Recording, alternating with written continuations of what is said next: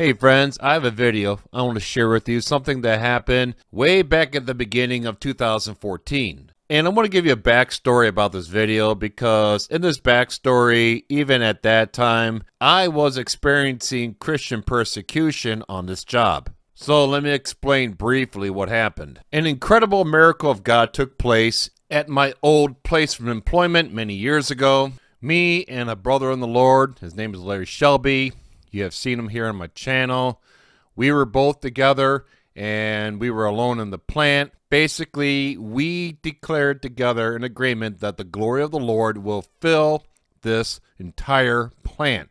And that is exactly what happened. A physical manifestation of God took place just as we both prophesied together and practically almost burned down the entire steel mill. And this is a short documentary of what happened that I made right on the spot, and I posted it immediately to my channel. And there are a bunch of scoffers and mockers and non-believers that I worked with at this place. They hated the work that I did on YouTube, and they always made fun of me, called me on the radio, and made fun of my Christianity and my love for Jesus. So eventually, one of them found out that I posted this on my channel, and they ran to the mill foreman, showed it to him, and the mill foreman came to me. His name was Chad, and he said, "Hey, unless you take this down, I will fire you from this job." And I was like, I don't care, I'll take it down. Nobody watches that video anymore. It pretty much tapped down on views. And at this point, this video was over a year since I posted it. Nobody's watching it anymore. And because of that reason, it didn't bother me. So I was like, sure, I'll take it down. It's no big deal to me. And then I watched his reaction, and this is where the persecution comes in. He seemed so disappointed that I wasn't heartbroken about it. So he sat there for a few seconds, gathered his thoughts, and then he continued to threaten me further. Because it turns out, when they showed him the video I made, the one you're going to watch right here, they also told him that I was also using company time to edit my material while I was at work. Of course, what they failed to tell him was I was doing this during my break time.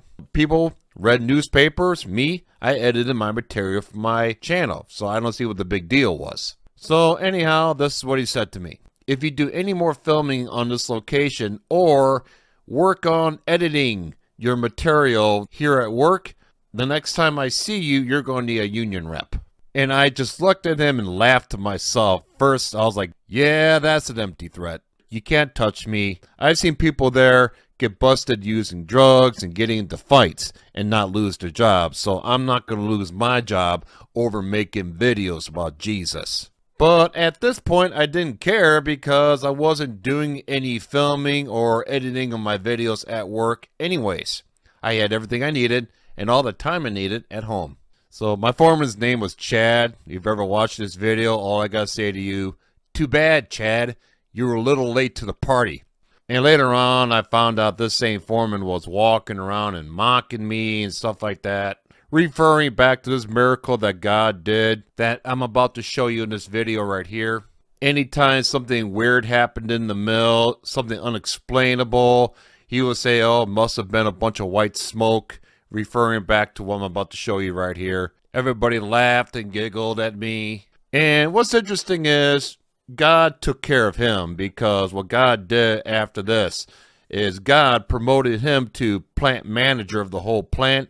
And then very shortly after that, God pulled the rug out from underneath the plant and the whole plant went out of business. So in the end, all the fingers were basically pointing back at him. So I don't know where this dude is at today, but I'm sure that did not look good on his resume. But everything worked out good for me because I was in a union and I just got transferred to a different plant. So, good example why you don't mess with God's children. That's why God says, vengeance is mine. Amen. So that's my backstory about this video. I hope you enjoyed it. So now let's get into the video itself. I want to share with you an amazing thing that just happened today. I'm here at work right now. And this here is a pile of burnt wood bricks. Now, you're wondering, how the heck did these wood bricks get burned up? Well, I got a little story for you, okay? My brother, friend, Mr. Larry Shelby, great man of God. He's a pastor at his church. Great and holy man of God. Last Friday, him and I were the only ones in this entire shop. By ourselves. Nobody. The plant was shut down. And when I say the entire plant here, I mean the entire plant. We're the only two people in the entire plant. This plant is about the size of 200 football fields. Well, we decided to crank our radio up, playing all kinds of great Christian praise and worship music. We started dancing, we started praising the Lord and singing at the top of our lungs. And we started saying, we are going to fill this place with the Holy Ghost. The fire of the Holy Ghost. We're going to fill this place. Let me show you now exactly what happened. Follow me. Right over here, we had a heater that actually broke down. It was 7 days later. It was 7 days later.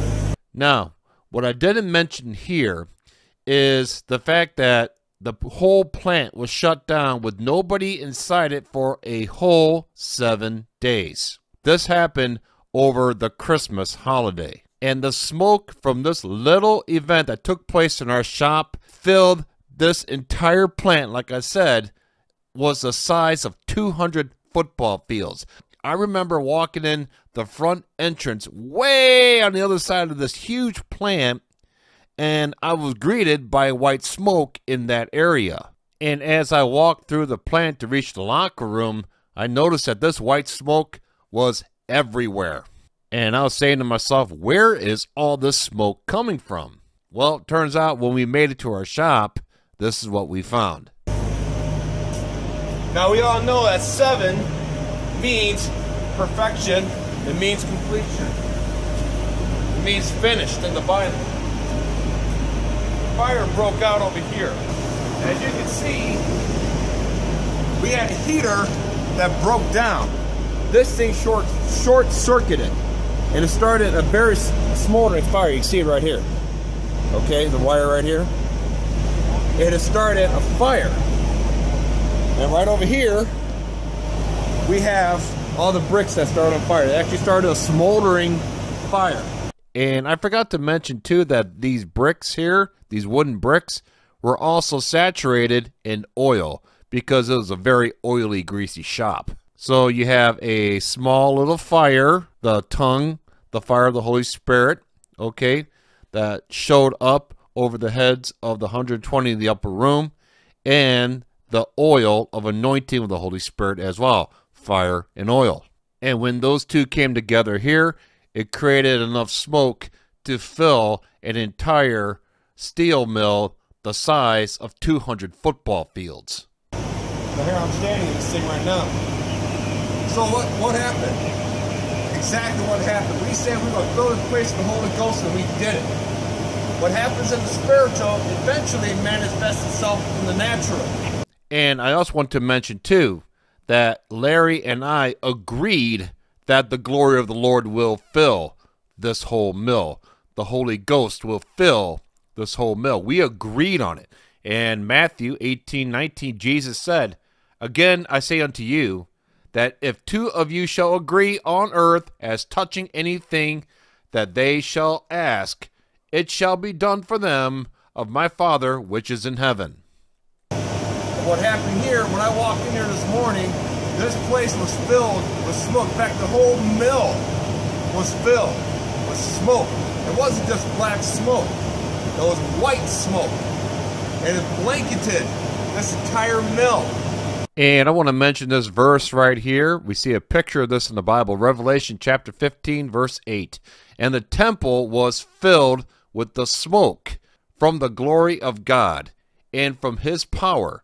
And no man was able to enter into the temple till the 7 plagues of the 7 angels were fulfilled. Exodus 40, verses 34 and 35. Then the cloud covered the tent of congregation, and the glory of the Lord filled the tabernacle. Ezekiel 10, verse 4. Then the glory of the Lord went up from the cherub, and stood over the threshold of the house, and the house was filled with the cloud, and the court was full of the brightness of the Lord's glory. And let me remind you, this smoke that filled this entire 200 football field size plant, 7 days after Larry and I declared in agreement that the glory of the Lord will fill this entire plant? Let me remind you that this smoke was a bright white smoke that filled this entire plant. Like I said, 200 football field size plant. It covered every inch of it. Every crevice, every room, every open space, even the locker room. It covered everywhere.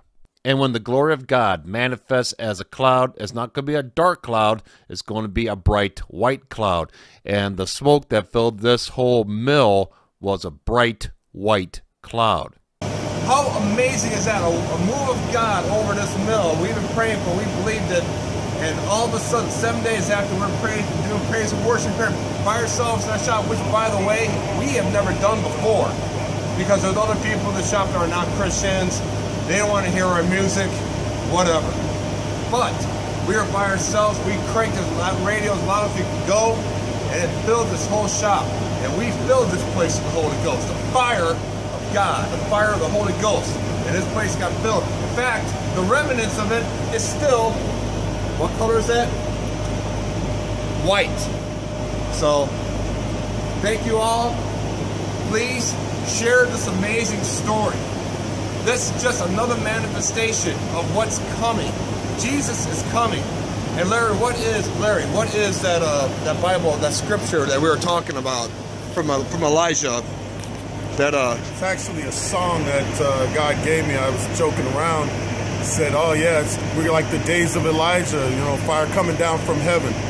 And I began to sing the song, these are the days of Elijah. And the song says, and righteousness being restored. These are the days of the harvest.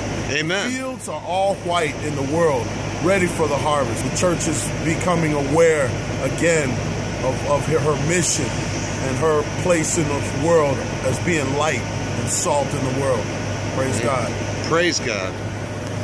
So please, by all means, share this video and let's just get the word out there. Our Lord and Savior is coming back. He's coming back soon. We're running out of time. Saints, it looks like 2030 may just be the year of Jesus' return to the earth, according to the information, the data that's coming out right now. And if Jesus is returning in 2030, then subtract 7 years for the tribulation. That puts us right here at the beginning of a new 7-year Shemitah cycle, by the way, in 2023.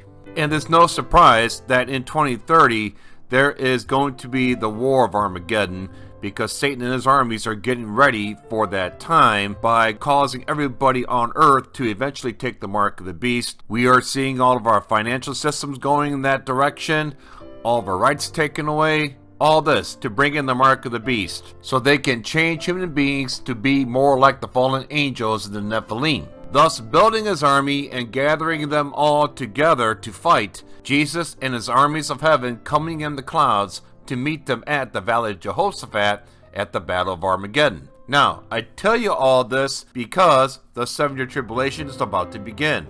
That means the rapture resurrection is about to take place, and we will be out here, and our work, everything that we have done to build the body of Christ, will be complete, pencils down, test is over, and now it's time for you to stand alone before the judgment seat of Christ to see how well you scored. And your score is not based on how much wealth you build on the earth. That will all be deleted and forgotten. But instead, your score is based on how much work is done in God's kingdom to build the body of Christ. And if this concerns you right now, then let me introduce you to Feed My Sheep Today. We have been conducting Christian missions globally for over a decade, and we have built a very extensive worldwide network of missionaries, teachers, and evangelists, pastors, and people assisting them that are moving about all over their countries from one location to the next. They are preaching the gospel of grace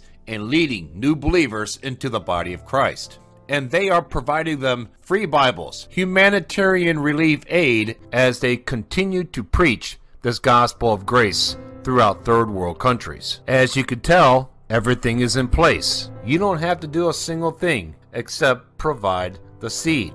And thanks to your help, we have been leading 10 to 15,000 people on average every week to the salvation of Jesus Christ for over a decade. That is a lot of gold, silver, and precious stones.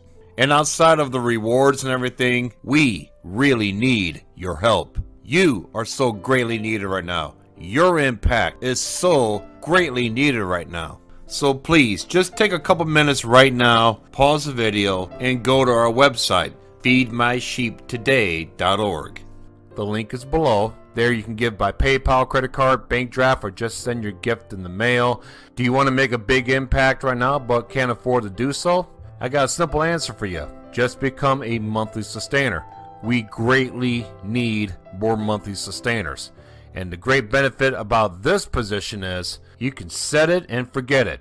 Now this whole thing is working on your behalf and you can focus on other things in the kingdom. Your seed will automatically be invested into God's kingdom on a monthly basis. How many new believers can you say that you were responsible for leading to the Lord last year and giving a free Bible to? How would you like to be responsible for 36 new salvations this year and also give them a free Bible? Well, you can do that with simply $10 a month. So that's there for you. Please consider joining our Easy Feed monthly sustainer family. We would be so happy to welcome you in. So friends, all the links are in the description box below. And don't forget to subscribe to our YouTube channel, Feed My Sheep Today. It's also our backup channel, by the way. There you'll be able to keep track of your investment in this great work. Thank you all so much for your much needed support. May God bless you all.